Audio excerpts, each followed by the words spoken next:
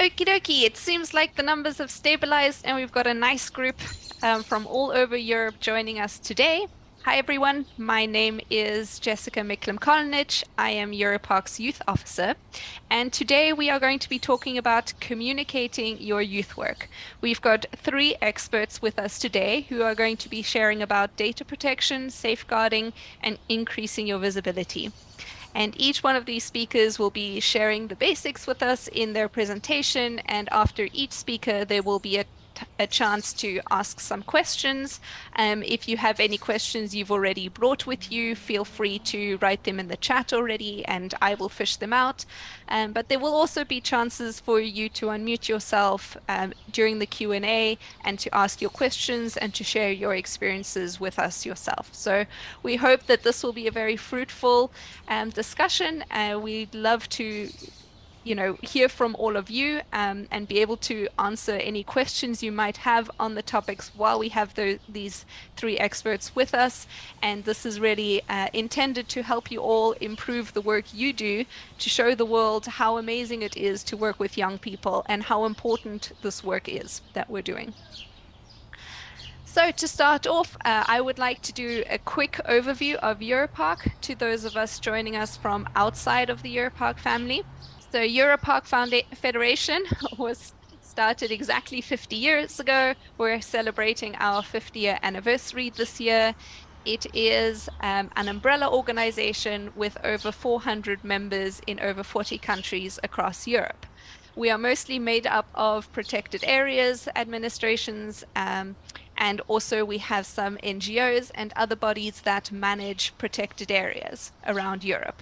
The EUROPARC Federation as an umbrella organization is all about bringing protected areas staff together to share their experiences, to learn from one another, and to support each other, as we all have almost the same goal across Europe, which is to protect nature and to conserve biodiversity.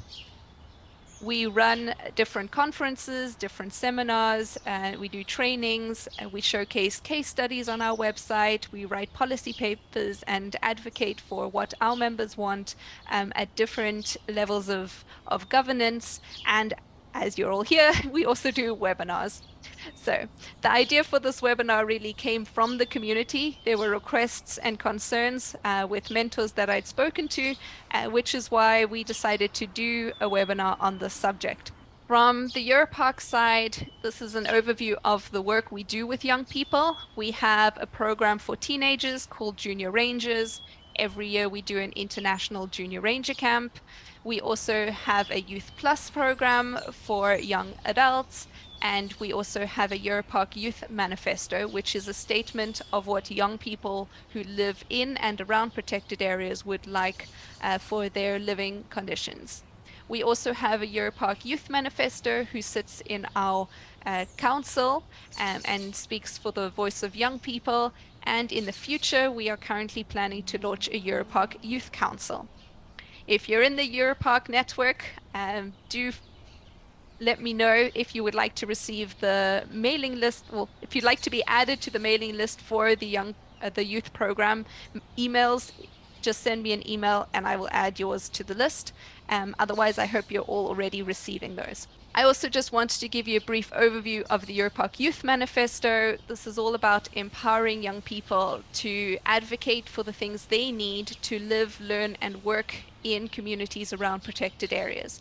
And it's a call for action for protected areas as well, to help facilitate and to provide space to empower these young people so that they can really stand up for what they need. This has resulted in youth committees, youth advisory boards, and youth board representatives in protected areas across Europe. So we also can be found on social media. We have the Junior Ranger Facebook pages. We also have the Youth Plus Instagram, so feel free to follow those. So that's all from my side.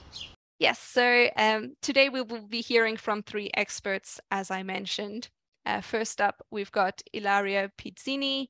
She's an expert from Italy. She has worked with data protection and is intimately familiar with the EU General Data Protection Regulations. And these are also quite similar, I've heard, to those in the UK and to countries outside of the EU. So if you have any questions, do feel free to add them in the chat, and maybe other colleagues can share their expertise for outside of the EU. We hope that this will be useful for you. Ilaria will be sharing the basics, as I said, so feel free to get your questions ready and don't be shy, because she's really here to share her knowledge and to help all of us. So with that, over to you, Ilaria. Feel free to share your screen and to start your presentation. Good afternoon, everybody. And I'm really, really happy to be here. I know that data protection is often considered a boring argument, but I try to give you some, to share with you some information, and I hope it could be useful for you. Of course, this information about data protection are with a particular reference to kids' data, because I know you have many youth-oriented programs in your parks, in your protected areas, and I think it's not always so clear if and how you can post photos, videos, or interviews or something else of your initiatives.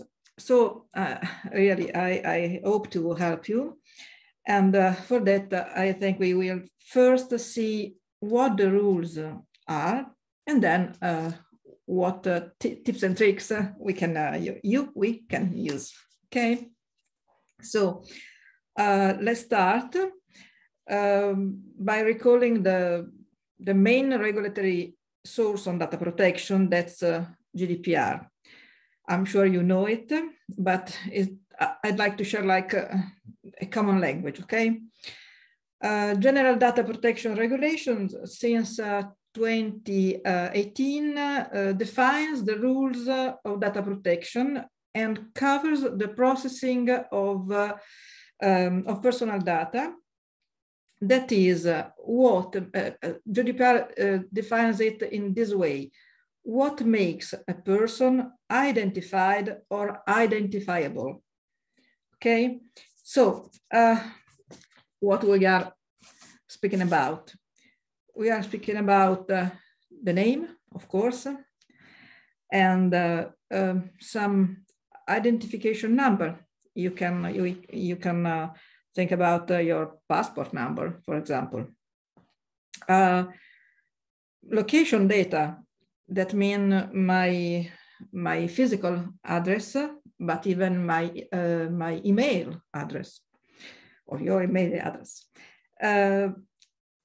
Every online identifier, for example, your IP address, is considered a personal data.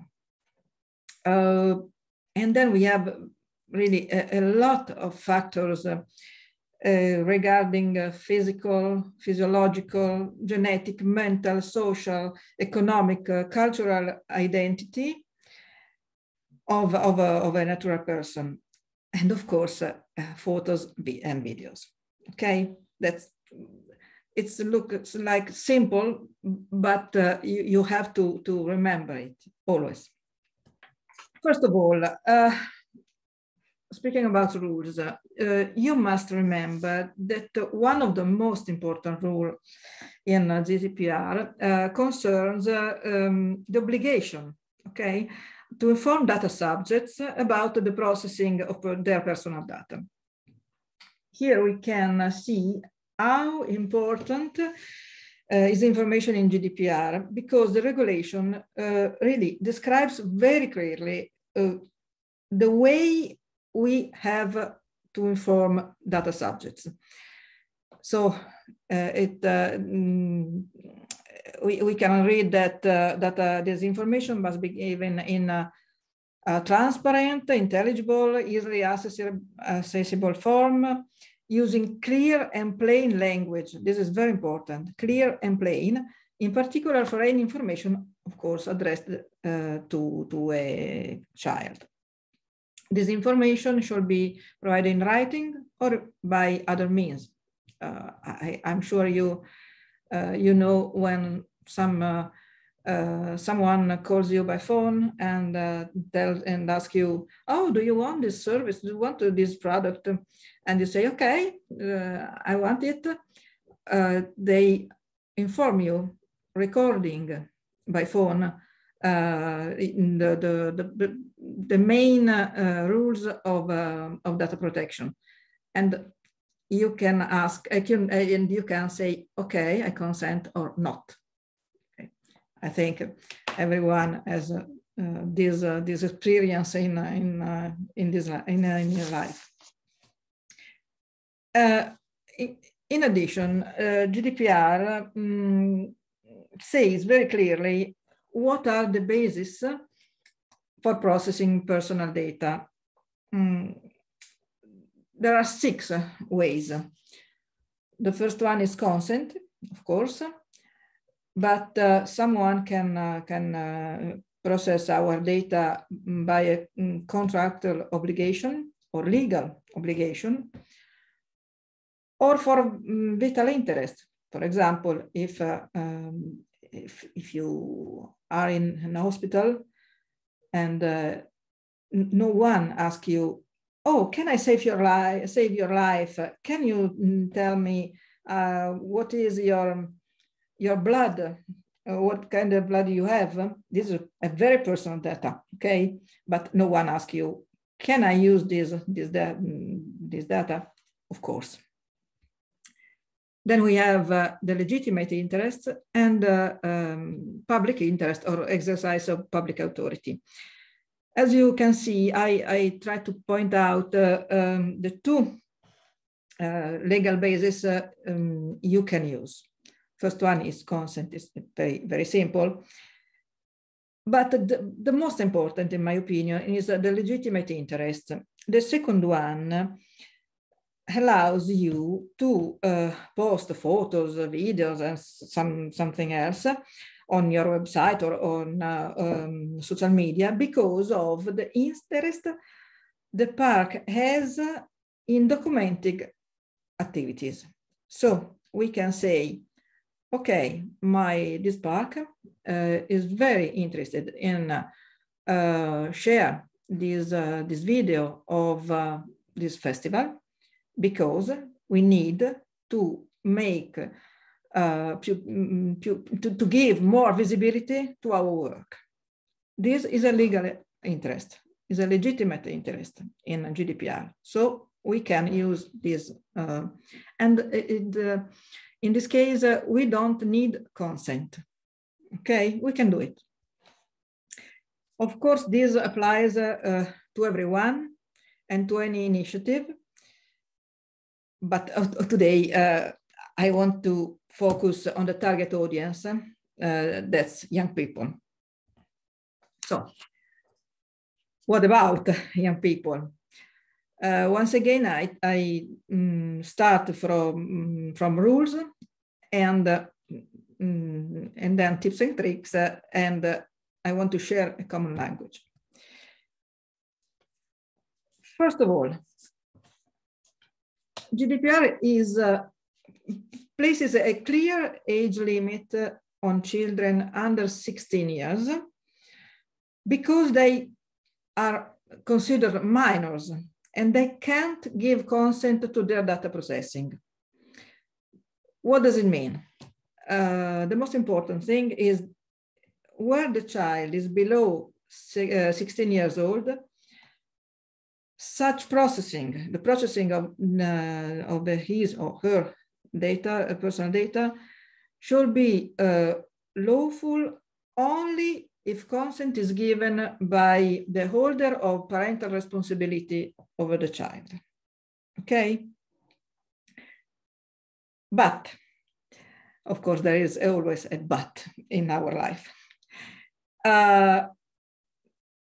in the same article, GDPR says that member states may provide by law for a lower age for those purposes,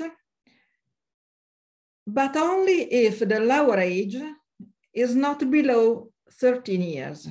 So we can have in Europe or in other countries that use in such a way GDPR, different ages, always between 13 and 16 years. In Italy, for example, it's 14 years. It's very clearly, it's possible that in your country you have a lower age. It's very easy to check it even with Google, simply with Google. I think this. If you want to be very safe, use 16 years. Not a problem. Is the European law okay? It's okay for everyone. You can also remind that you can have in your country something else. I try to make an example. In Italy, for privacy, to privacy, we can't ask consent if the child is under 14 years. But for another law, a child is legally, how can I say, can sign a contract, for example, only over 18 years. So I worked for a UNICEF national committee, and in UNICEF, they decide to use 18 years like a age limit, even if the law say, okay, 14 years old. It's a good, the right age, okay? Is a very, how can I say, personal way. My opinion is 16 years make you really, really safe in using this in processing personal data of a child.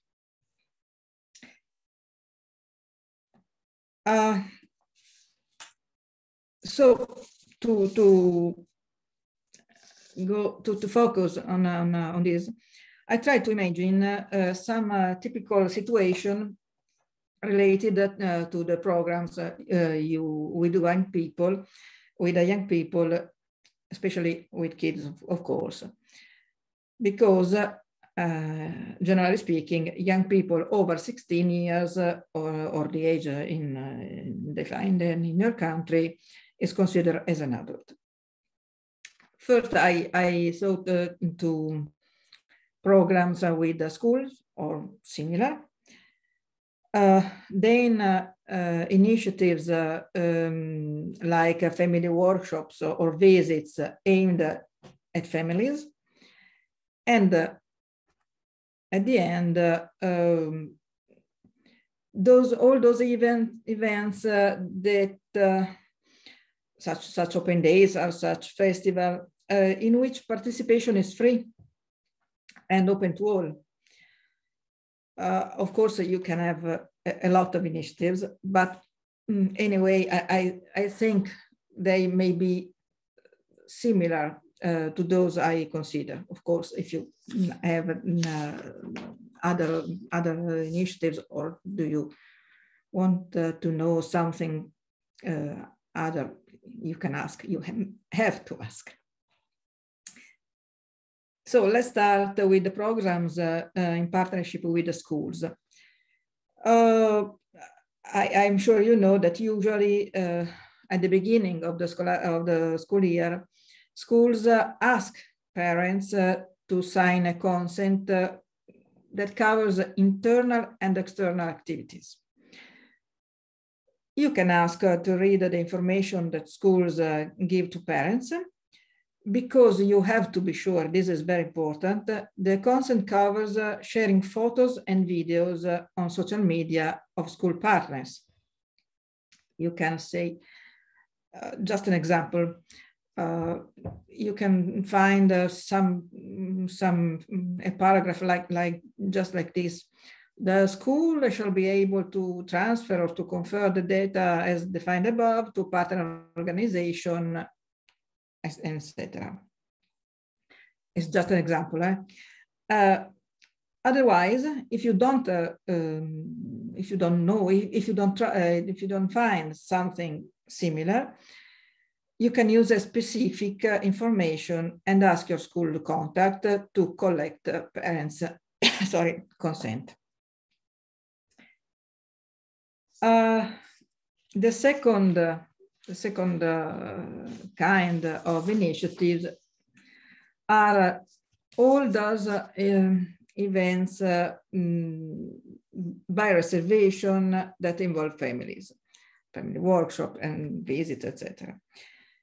But here, before you begin, you can prepare a registration form with a request of consent to be signed by parents.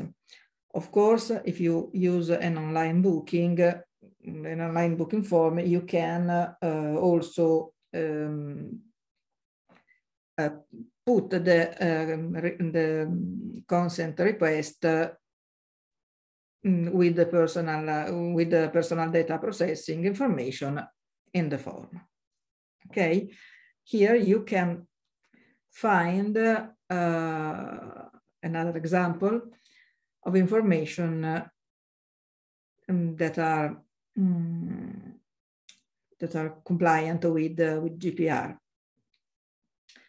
It's not important to read it now, but you can, of course, read it with more time in your office. Finally, in our mind, the biggest problem seems to be initiatives open to all, in which we can't know in advance how many and which people will participate. But this made the easiest situation, because you can simply use signs that inform that pictures or videos will be taken. You just must inform people, just saying something this way. The public is advised that as part of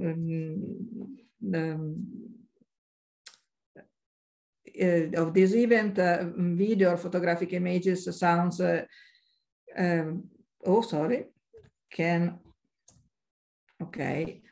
collected to document the event.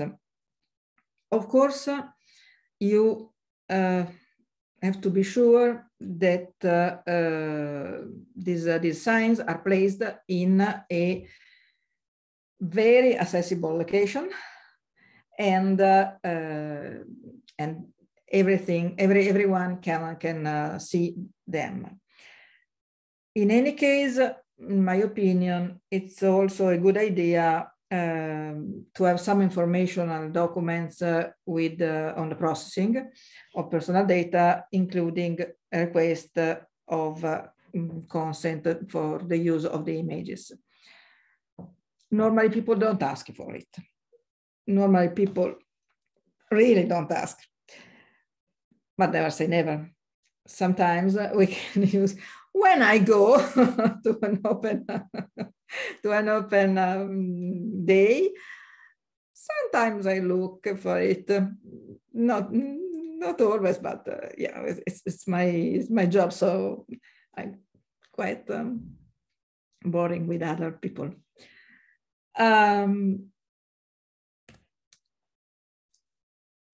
Remember, always to remember that if you don't want to worry about anything, you can always post photos and videos in which people are filmed from behind. It could be very, it seems like a stupid idea, but it's so simple, and you can live safely without problems. Of course, I think it's just it's very important to show a smile on the face the face of a child, but if there are problems, you must remember this. Just take a photo from behind, and you can post it everywhere, every time. Thank you very much. That was really useful, Ilaria. Ilaria has got many years of experience in this. I apologize, I forgot to explain in the beginning how she worked for UNICEF and helped translate the GDPR into the Italian system as well, and have that implemented in UNICEF as well. So she has lots of experience with GDPR in general. If you have any questions or have any concerns, do let me know, and I can put you in touch with her for the future as well. Thank you so much. If I can just can go ahead. Say something else, is if you don't have a question in this moment, don't worry, you can, I think, you can write them to Jessica, and Jessica can send them to me by email, and I got my answer someday. Okay. Thank you very much. That's a very kind offer from on your behalf, Ilaria. So this question of data protection came up from my side. As many of you already know, that I manage the social media pages for the EUROPARC Junior Ranger and Youth Plus programs, and I love to share content of what you are all doing out there. In many cases, it's very easy. You all have your own Facebook pages, etc., and I just share directly from your pages. However, I do occasionally get requests to post pictures, and the email and the photos are sent to me directly.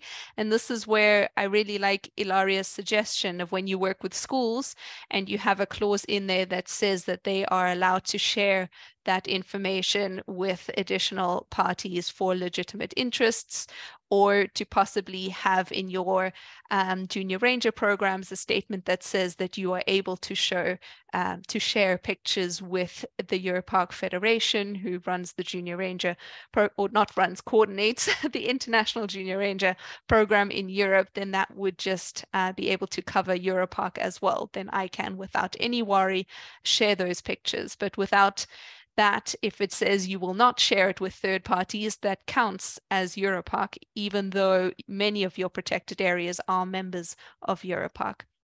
So from my side, that's a really important bit of information that I would love to be included in any consent folders. I also found it really interesting, the question of age. Thank you so much, Ilaria, for sharing that. It's information that I didn't know before. My educational background is not in youth work, and I really appreciate knowing information like that. Does anyone have any questions? We'd love to open the floor.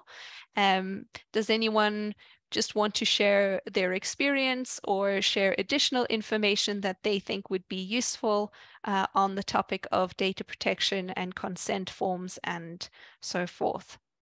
Do feel free to raise your hand, to write a question in the chat, and we can give you the floor. I see there's one question in the chat. Thank you.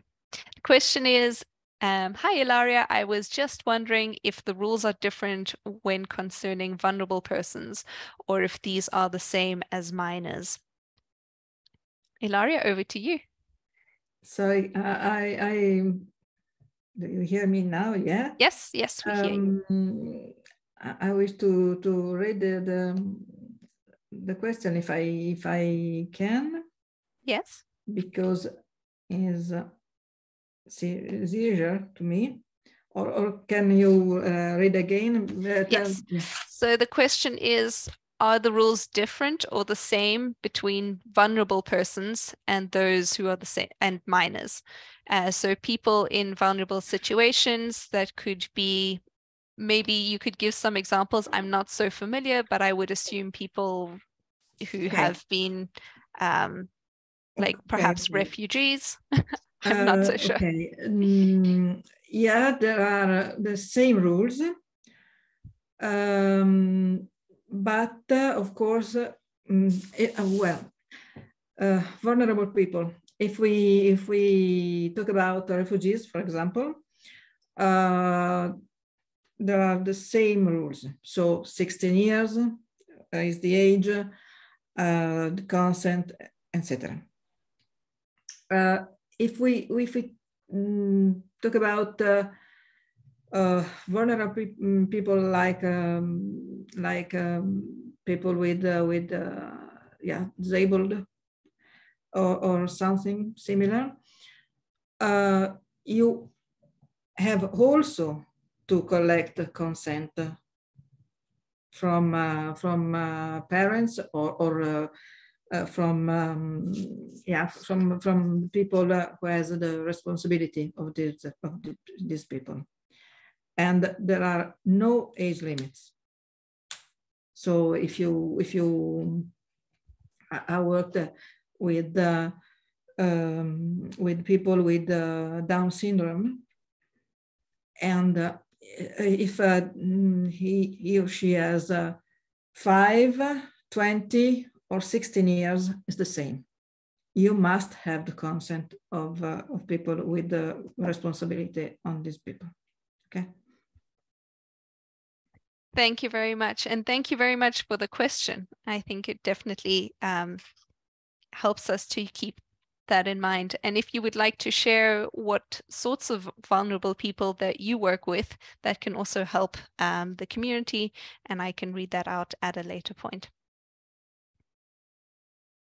Are there any additional questions?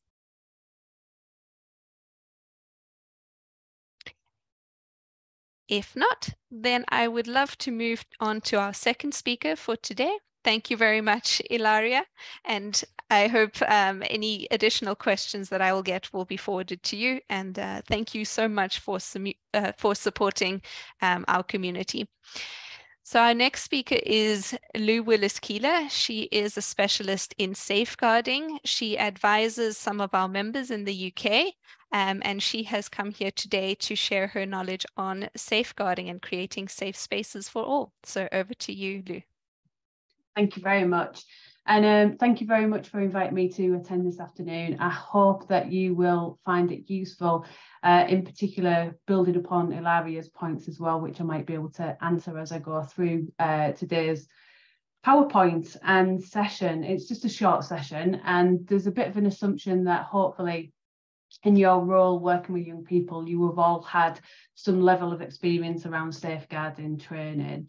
My background is, for the past 20 years, I've been working for a variety of different sectors in the UK and internationally. I worked in America for a number of years as well, around youth work, and in particular specialising in safeguarding young people those who are at risk and are vulnerable and accessing many services as well. So I've worked with a lot of organisations across the UK as well to look at what is best practice, and looked at not only in a real world context of how we keep young people safe, but also a digital safeguarding context as well. So for this short session, what I wanted to do was just have a little bit of time with you to talk and explore the concept of how do we create safe spaces with those young people that we're working with. What does that actually mean when we talk about safe spaces? How do we create one? How do we maintain it? And what are some of the factors that we need to consider about how it might impact those that we're working with, ourselves, the environment, and how that can impact the level of work that we're doing with young people as well. So it might impact their engagement and their experience of engaging in our programmes as well. Hopefully from today's session as well, you'll be able to jot lots of notes down, and it will give you some ideas to take away about how you might be able to expand your own toolkit and develop a range of strategies and tools for overcoming any challenges in a safeguarding context as well. So, right. So what is a safe space? It's a term that is heavily used in the UK. I'm not sure if you use it a lot in your practice, but we need to be thinking about how do we actually create safe spaces for those young people that we're engaging with, whether it be in person or in a digital context as well. One of the important things in terms of safeguarding is how do we simplify terminology in a way that everybody, including those children and young people we work with, has a clear understanding of what it is we mean and what we're trying to achieve. So I thought I'd bring up a little bit of a definition for you to read on the screen. And you might be thinking about how do you actually set the scene with those young people that you're working with to help them feel safe.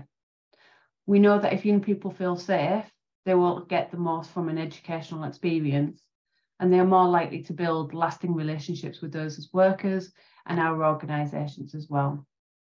So I've put up on the screen a very basic definition of what a safe space is. And again, it's really important to assume that individuals might not know what we mean when we talk about safe spaces. So every opportunity, we should be looking for how we can clarify and check the level of understanding with those young people that we're working with. So if we were to break this definition down into key points, a safe space is a place or an environment. And again, I've mentioned, we look at the real world environment, but many people post the pandemic are also still engaging with young people in a digital context. And there can be a bit of a perception that we've got the real world environment and we've got digital environment, and that they're very different between the two. Actually, if we think about the work that we do with young people in the digital environment, they're engaging in that environment, but they're still engaging in a real world environment as well. So we need to think about what some of the risks and factors that might impact that feeling of safety a young person has. And we also need to recognise ourselves within this as well. If we were to think back about what is safeguarding, it is what we call an umbrella term that encompasses a lot of elements. But it's often perceived that it's something we do to other people. Actually, it's something we do in partnership with others, but we are central to that as well. So we have to think about our own personal feelings of safety when we're working with young people, whether that be in a real world environment or a digital environment as well.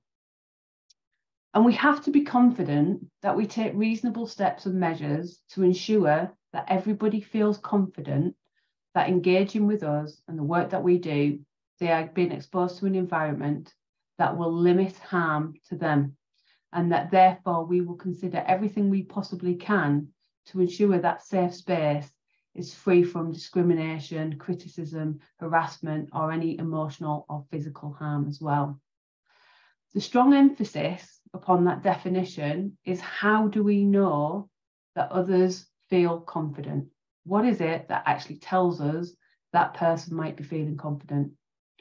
Well, the key part of this is how do we keep young people and children's voices central to the work that we do, that they feel confident and safe to express to us when there might be things happening that jeopardize that feeling of safety as well.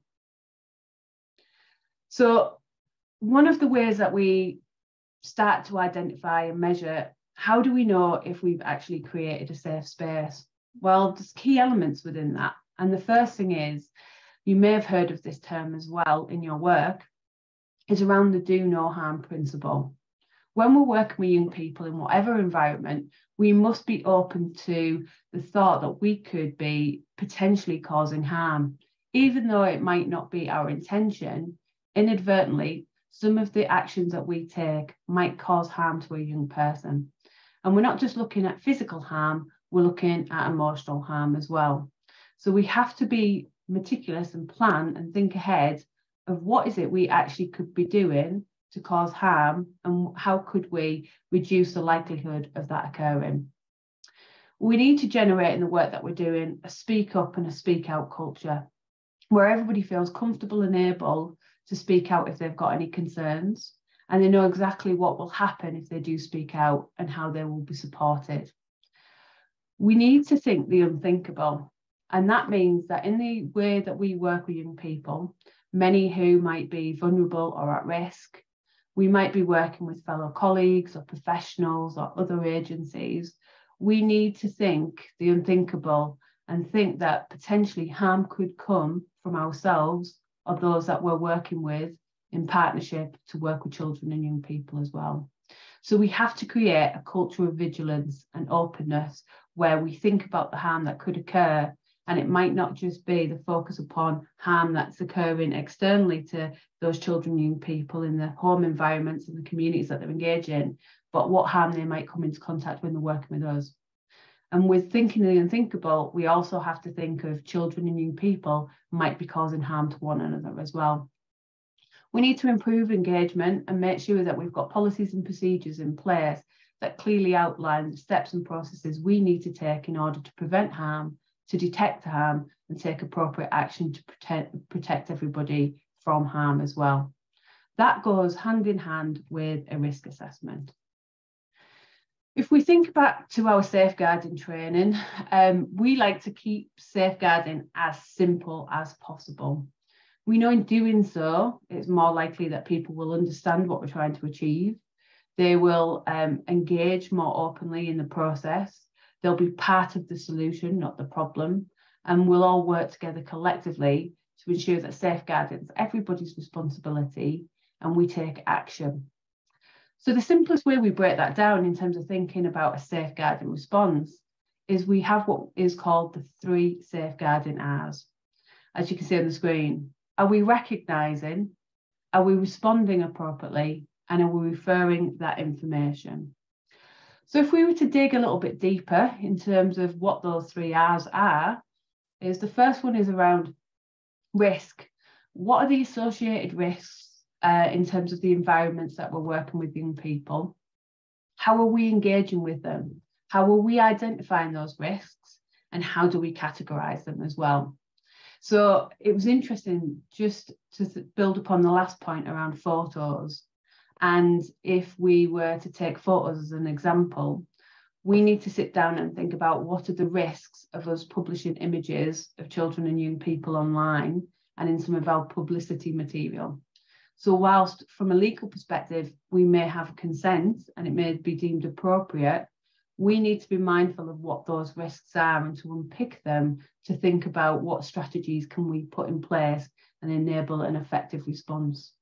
So part of that might be liaising with parents and carers to identify, is there any reason, although we might be able to gain consent, is there any reason that we know we might be putting a child or a young person at risk by putting their image online?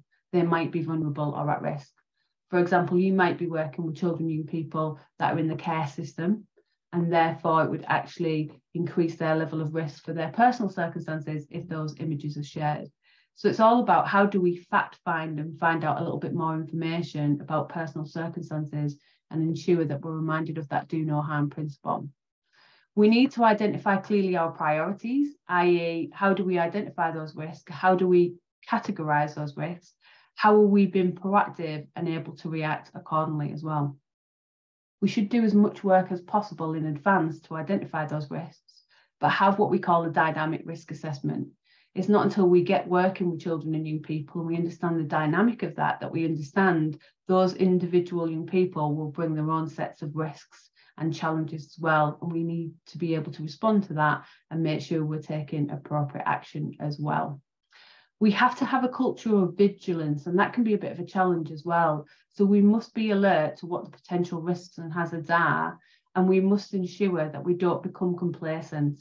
And that can be a bit of a challenge for practitioners doing very similar programs over and over again. So it's really important that we are aware of what those challenges are and how we overcome them. In our response, which is our second area, is we need to be mindful of the do no harm principle. And often that can come through inappropriate reaction to when safeguarding concerns are brought to light. So we're making sure that we're all trained and everybody that's working with people are appropriately trained to know how to respond accordingly to ensure that that best help and support is available for children and young people. That will link to our policies and procedures that should clearly outline what we should be doing in what circumstances. And recognising that we're all human and we all have our own issues going on, and we all might be feeling vulnerable at different times as well. So how do we practice self-care and ensure that we are looking after ourselves when looking after others? We also need to recognise that when we do respond to something, we might need to pass information on, and it needs to be done in a timely manner.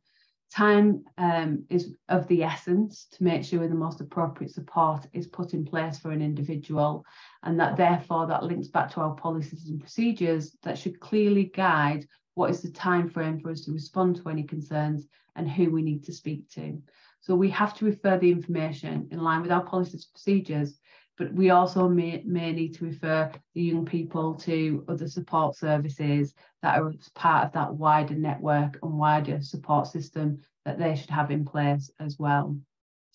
So it's constantly thinking about what are the risks, how do we categorise them, how do we identify them? And as part of that effective risk assessment system, we should be building relationships with young people and enable them to feed into this. We're wanting to connect with young people, create that safe space so young people themselves can identify the risk and be part of the solution in terms of what mitigating and protective factors we can put in place to ensure that we are creating safe spaces for those young people that we work with as well. So if we put it into a digital context, if you're working with young people in a digital context, we categorise risk into three main categories. And this is called the 3 C's of digital safeguarding. So we've got the 3 R's of safeguarding, which will be applicable in any environment you're working with. But specifically, we need to think about a digital context. And the first one is content. So as previously mentioned, what is the information, images, sound, etc., that can be broadcast that can cause harm? So it might be, what are you putting out on your social media channels when you're advertising the work that you do? And it is really important that you do use content. And we know that photos and videos are very effective at telling a story and helping us raise the profile of the work that we do. But how do we ensure that that content is appropriate so we're not actually going to cause harm? So we need to approach this very sensitively with children and young people and ask their voices. So just to reiterate, the point is, yes, we can get legal consent, but how do young people feel about us taking those photos? Do young people know where we're going to put those photos and what we're going to do with them? And are they aware fully of the impact of what would happen if we're sharing those images and they weren't confident as well? So we need to be thinking of what content we're putting out there, what access to opportunity other people have to broadcast content and information, and how that might cause harm. The second C is around contact. Does your policy and procedure outline what is and isn't appropriate contact? So what are the platforms that people are enabled to engage with young people? What is a reasonable amount of contact?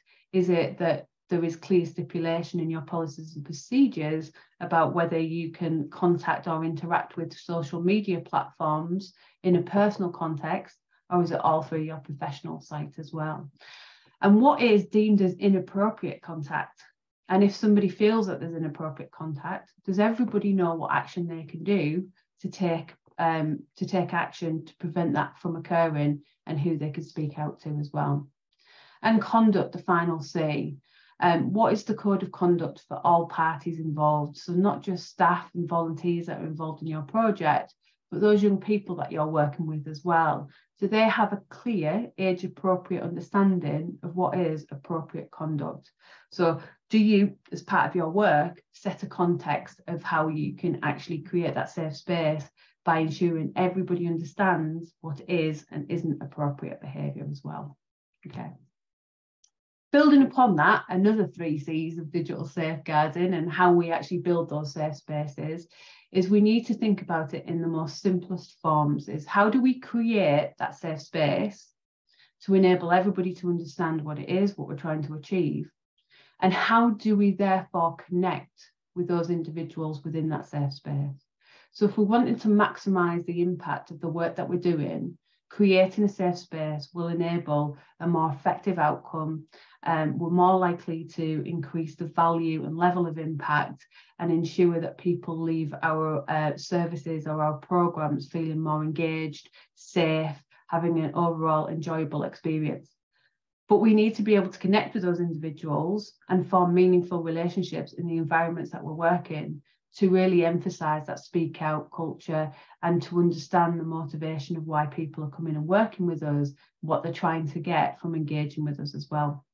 So we need to think about looking at activities that quite quickly help you set the scene so people feel safe.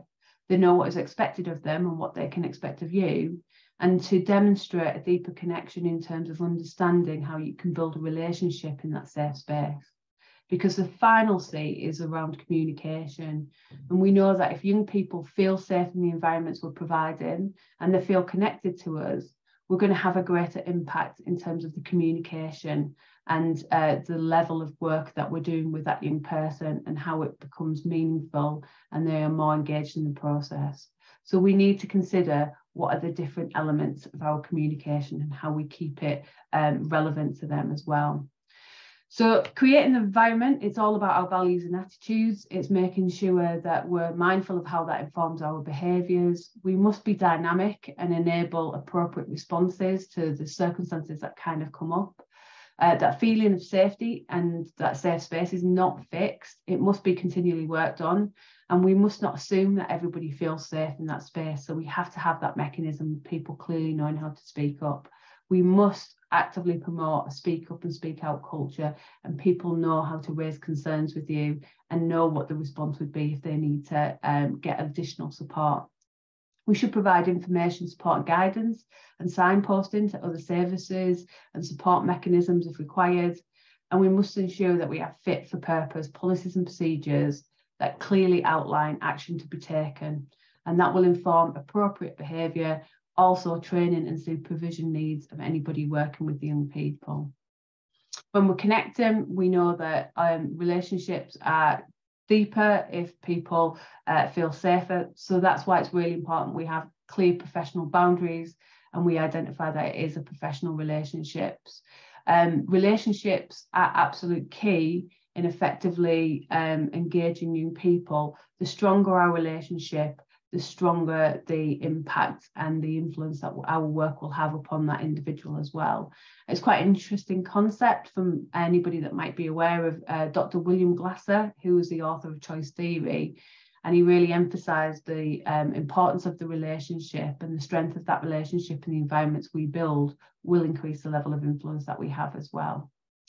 And finally, in terms of how do we actually communicate with young people, we need to recognise that there's a wide range of communication needs, and we must promote accessibility and inclusion. So ensuring that we are being encompassing in our practice and modelling the behaviours we want to see. So how are we communicating non-verbally, but how are we making sure the language that we're using is fit for purpose and appropriate, so it's not too complex, it's not too filled with jargon, and there's not too much information.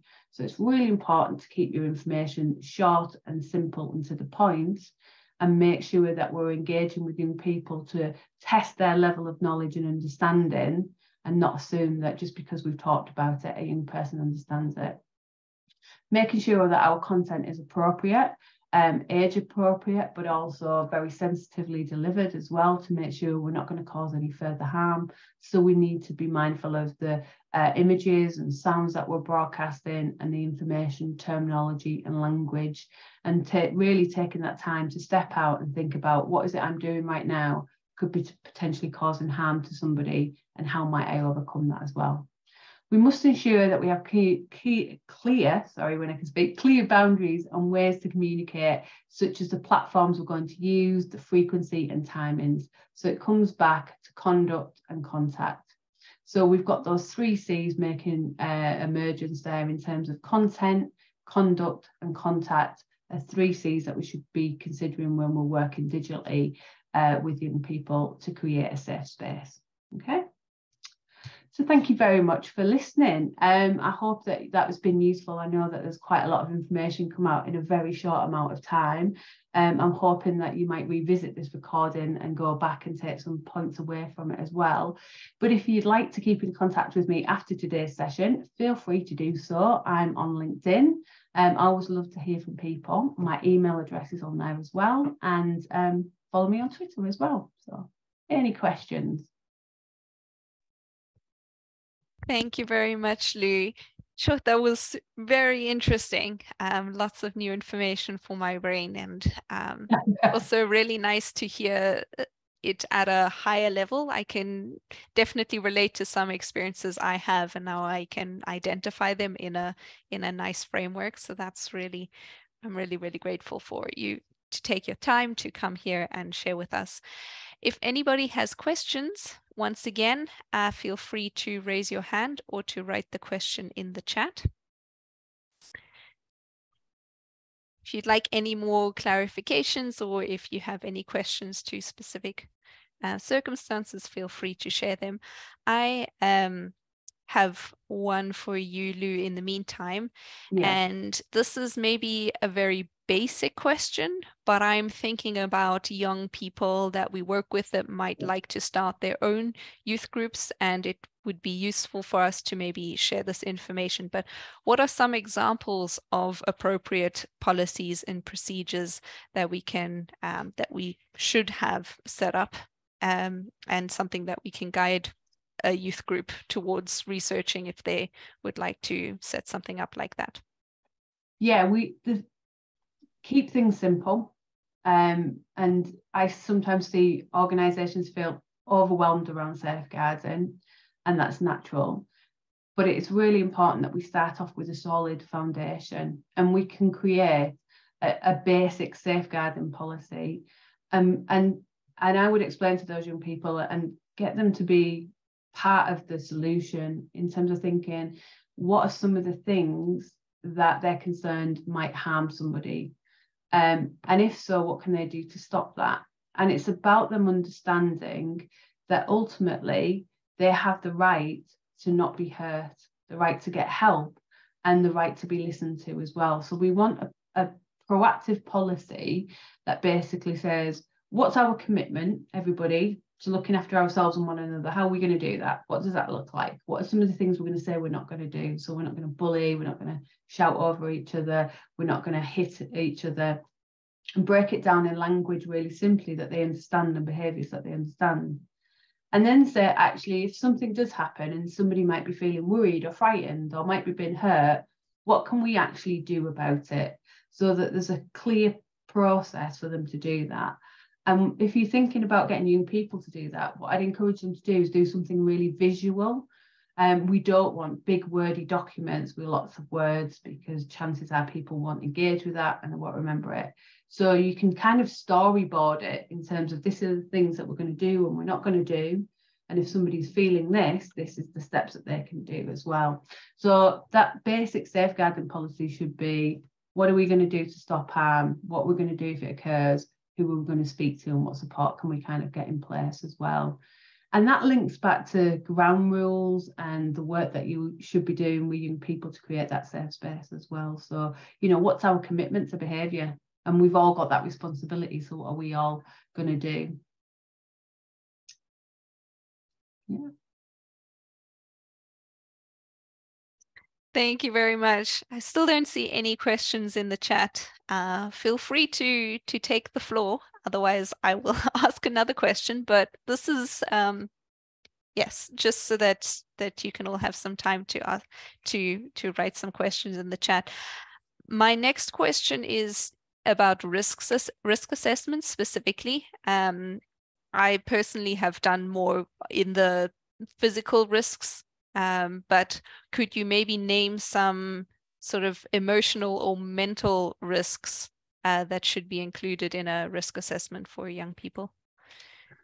Yeah, so if we think back to those 3 C's, which are the content, contact, and conduct, is in terms of the emotional, we need to think about that do no harm principle that I've mentioned as well. So we need to ensure that we're identifying that we're not going to put young people in a circumstance that they might be emotionally upset or challenged about, that it can be detrimental. And this is where, as a risk assessment, we really need to consider from an educational point of view, is we know that there's value in terms of encourage people out of their comfort zone into their stretch zone. We don't want to put them in the panic zone. So we need to think about and recognise the uniqueness of the individual within that as well.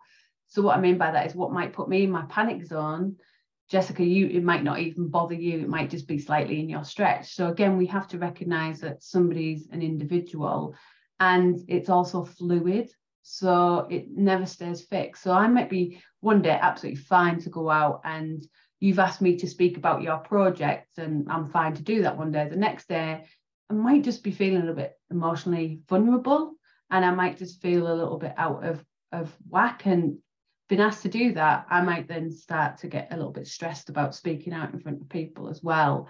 And then that can increase my social anxiety. So we need to think about, you know, the context that we're asking young people to be in. How do we check in and make sure that support system's there as well? Are we doing practical steps of making sure people aren't being isolated, or we're not using language that would isolate them, or using language that they would feel they can't relate to, or is scary or overpowering as well.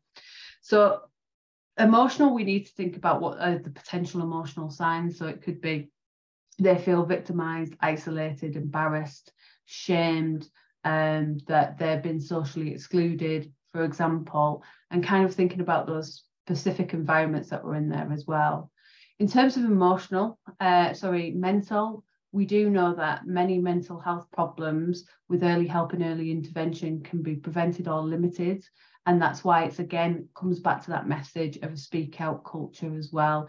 Our role is not to diagnose young people in those conditions, but it's there to create that safe space to enable them to speak out and get the support that they actually need as well. So I hope that answers your question without giving you a big comprehensive list. I think that was great. Thank you very much. I'm sure it will be useful to many people listening here today, and also many that will go and watch the recording. We know that lots of people can't attend during working hours and will watch it afterwards. So I'm also asking on their behalf. But if anybody does have questions, do share them in the chat. I think for now, thank you, Lou. We would like to go on to our third speaker. We have Francisca Maas from IVN, Nature Education in the Netherlands. IVN runs all the junior ranger programs in the Netherlands in all the 7 different national parks that they have there. And they work a lot with young people. And today we have their communications expert, Francisca, who will be just sharing a couple of basic things that she's learned over her time working with communication and young people and sharing their work. So over to you, Francisca. Yes, thank you so much, Jessica. Hello, everyone. Welcome. I am going to share a little bit about the communication perspective and how to increase and improve your visibility of all of your youth projects. So as Jessica already mentioned, my name is Francisca. I'm very passionate about communication. You can see me here in the vegetable garden and on a summer camp in Italy with young people. And the reason that I'm so passionate about communication around this topic is because I see in myself, but also around me, that a lot of young people are looking for a way to contribute to a more sustainable world, but they don't always know where to go. They don't always know where to find these places. And we did a bit of a survey in one of our provinces here in the Netherlands. And it turned out that like a large majority, like around 90% of the people that we interviewed were really interested in our projects, and 60% even wanted to like actively contribute to them. But only 6%, so only a very small amount of them actually knew us before we spoke to them about it. So I think that very clearly demonstrates that, yeah, there's a lot of people who want to do something, but they just don't always know where to find us. So it's great that you guys are working with all these projects, and I hope that today I can share you a little bit more about how to make them more visible. So I've been working at EVN Natuureducatie for 1.5 years, and I've learned some small things here and there that I think could be valuable. And I think communication is not just about reaching out to people, but also establishing some type of connection with them and maintaining a relationship. You can inform people, you can also inspire them, but you also, of course, want to activate them to do something. And there are many forums in which communication can take place. And I think we already heard that from the previous speakers as well. You can have it face-to-face, but also online is a big world, of course. And you can have a sort of one-sided communication, but also more interactive. So it's a big topic. And today I'm not going to share any ready to implement solutions, but I do hope I can pose you some like questions and things to think about and to consider and to work with. So one of the most important things that I've learned so far on my way is that it's very important to think like your target group. So of course, we tend to think and communicate from our own perspective, like that's very natural. And I also have to keep reminding myself to really think like the target group. Okay, who are they? Where are they? And what do they want to hear? What motivates them? So considering all those aspects, currently within our organization, the ways that we reach out to young people are the following. So one of the most effective things that I've learned is that the network of young people that you already have within your organization is also the best way to reach new young people. So really invest in them and try to activate them to share about what they're doing with your projects and to invite other people in their environment to also tag along. So that could mean that, for instance, we have a lot of WhatsApp groups in which we post little, like invitations for people to join events or join certain projects. And then we ask them to share that within their network. So that's one of the communication channels that we often use and that I found to be one of the most effective ones, actually. But we also have a newsletter, which to me, I'm 25 years old. It feels a little bit old-fashioned to have a newsletter because I'm all over the social media places. But actually, I've learned that it is a very nice and stable place to directly connect with your network that is already familiar with you. So again, that is a very valuable communication channel for us. We also, of course, have our website, and I will show you a little bit about that later. For the social media platforms, we use LinkedIn at the moment because that's kind of what fits our messaging and the type of content that we want to put out. And as Jessica mentioned, we do some work around the communication with the junior rangers and the youth plussers, but we also have many, many other young projects geared towards young people. So that's why maybe you think like, oh, LinkedIn is maybe not the place for a junior ranger to go to, but we have a bit of a broader, broader view of young people. Let me see. Yeah, so these are just a couple of ways to communicate with young people. And of course, there are many, many other places and many opportunities that we also haven't used yet. For instance, you can reach out to young people through schools, through their family, through work or other type of media or other communities. And I was actually quite interested. So I want to ask you all a question and you can respond in the chat. What is a sphere, or like where do you reach out to the young people? Is that through media, like your website or your social media platform? Is that through schools which you have connections with, or through other organizations? Just to get a bit of a feeling for where you are currently at with your communication. So if you could put that in the chat, that would be great. Then I have a bit of a view. And in the meantime, I will continue and you can think about it. Or is there already something in the chats? Their own trusted networks, youth clubs, yes, so communities, partner organizations, schools, social media. Okay, so it's very diverse. That's great. That's good to hear. Thank you so much all for sharing.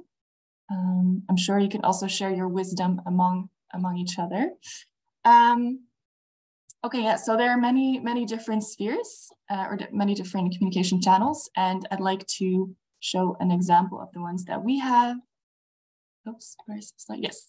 So on the left, you see our newsletter. On the right are some screenshots from our website. And what I'd like to highlight is that when you have the newsletter, I like to make things very visual, personalized, but also, well, it is all in Dutch. So I'm sorry, this might be a bit confusing to read. But on the left, we talk about the elections that we have going on right now, and we try to offer them a bit of support, like how can you vote more towards nature and nature protection. So you'll also want to get them involved in the, how do you say, like recent events. And on the right, on the website, a recent change that we made is that first we had a website that was showing all of our themes in which we do different projects. And now we made it more geared towards who's on that website. So we have the different target groups. So for instance, here you see Jong Volwassenen, which means young adults. But we also have school, like if you're a teacher, or if you are someone working at an organization, or if you are a volunteer in an organization. So it's more geared towards who are you and what do you need to find on the website. And I think that already gives a lot of clarity. And then also in this text, I'm using a couple of keywords that are linked to different motivations. So for instance, samen means together. And there's also something about like, oh, are you looking for a way to contribute to a sustainable world? Do you want to do something nearby? And those are all ways of different message framing. And I think that could also be very helpful in the communication and increasing your visibility if you really connect with what is motivating your target audience. So I also wanted to talk a little bit about that. And this type of message framing depends on what you mean by when you talk about young people, because when I talk about young people, I usually talk about 18 to 13 years old, where someone else might think like, oh no, I mean 12 to 18. And yeah, it's a very large period of time actually when we say young people, and it's also a period of time with a lot of transitioning. So depending on where you are in that, in that period, different type of messages may be more interesting to you. So I want to give a couple of quick highlights. So for instance, when you are in your early adolescence, 10 to 13 years old, you are very focused on group. Like you really want to be part of a group, you want to belong, and your self-image also comes from this group. And your world is quite oriented around school. So this is like an influence sphere that you could use around this group of young people. And yeah, something that's of course quite new is that their online world is quite large. So even though their physical space, like they're very much in their own local area, their online space is quite large. So that's interesting as well. Then you have the mid-adolescence, which is like 14 to 17 years old. And this is kind of when this individuation process starts. So when they're still, of course, very much like centered on that group, but they're also trying to like, they're finding out like their own individualness within that group. So that's also something you can, like keep in the back of your mind when you're writing a message towards this group. Then we have the late adolescence, which is around 18 to 23 years old. And here you see that their self-image is already made up more of their own character, their own choices, and a little less dependent on the group. Although they're still very much looking for like-minded people, because of course, we're always going to be happy in a group like that. And they are also looking for a bit more exploration, and they do still want to have the safety net. So they want to explore, they want to find out who am I, but they also still want to feel that safe container to explore, explore themselves within. And lastly, we have emerging adolescence, which is until 30 years old. And here it's also a very self-focused exploration, and also still looking for the like-minded community. And I think some general themes that we see all over is that when you talk about your project or your group, it's good to be very concrete, like what are you offering? For example, we saw that if we communicated about our projects in general terms, like, oh, you can contribute to biodiversity like this, or you can help this become a more greener world, that was less, people were less responsive to that versus when you would say, oh, you can help build a food forest in this city, or you can help develop a school class for this primary school in this area around this topic. So be concrete in your communication, be very clear about what you can get as a young person from that project. And I also noticed that the older they get, the more they look for also flexibility, which is not maybe, now that I think about it, a communication thing, more about like how you arrange your projects, but they also find flexibility very important. And actually what is also super interesting is that of course, these are some general guidelines, but in the end, the people they already work with know best. So ask the young people in your network, how did you find us? What motivated you to join us? Like that's the really valuable information that you can use for your own personal situation. And it was also a good reminder for myself to do that again, because yeah, it's really important to ask the people that you want to write messages for, that you want to reach. You have to ask them, what do they need? What do they want? And here's a little bit about storytelling, because I am very passionate about storytelling. And I think as human beings, we love stories, we love to hear them. And when you communicate, it's also very important to not just share information, but also really connect with each other from human to human. And stories are great for that. So when you want to reach people and you want to activate them, share the stories of the young people that you're working with, like what motivates them, but also what are their struggles and what helped them along the way to reach their goals, for instance. I think that can be very, very motivating. So here's like a little image. It's again in Dutch. It's from one of my colleagues. She drew this, and it's about like, okay, what is someone longing for? And then they're like jumping in, and then there's the struggle, and then there's the climb where they get help from people, and then they reach their destination. Like that's kind of like the whole tension storytelling method. So that's something you can use, get in the back of your head when you want to share a story from someone. So I think authenticity and transparency is also very important. So when you are sharing stories, that you stay true to what you actually have to offer. I think, speaking from personal experience, when I first started, there was this project that I was very enthusiastic about, and I wrote a whole thing about it on our website.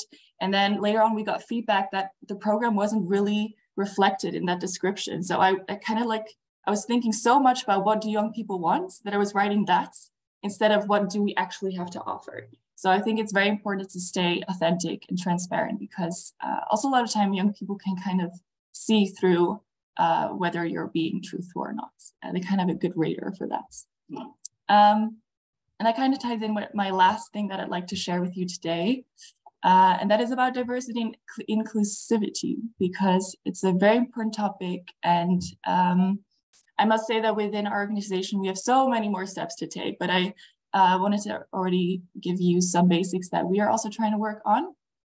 So as you can see, there are a lot of photos here that I pulled from our photo database.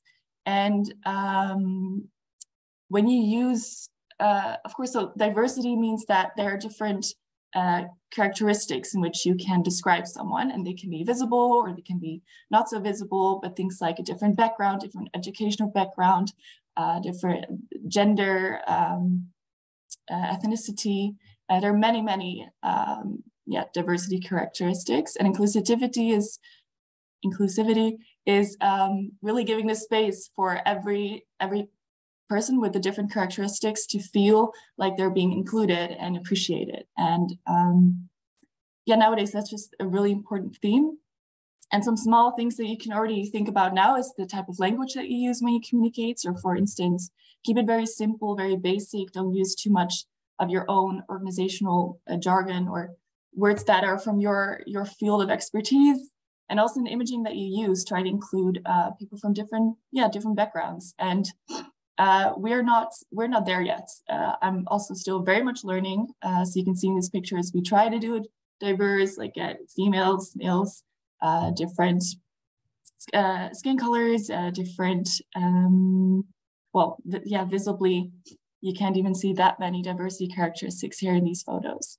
So again, with this, be transparent about where you are with the diversity, but also do try to make an effort to show in your language and in your visuals that you welcome all people. Let me just check my notes. No, I think that was it, what I wanted to share about this. So lastly, my invitation to you all is to really, think about who is my target group and what motivates them and where can I reach them and how can I also make my communication inclusive.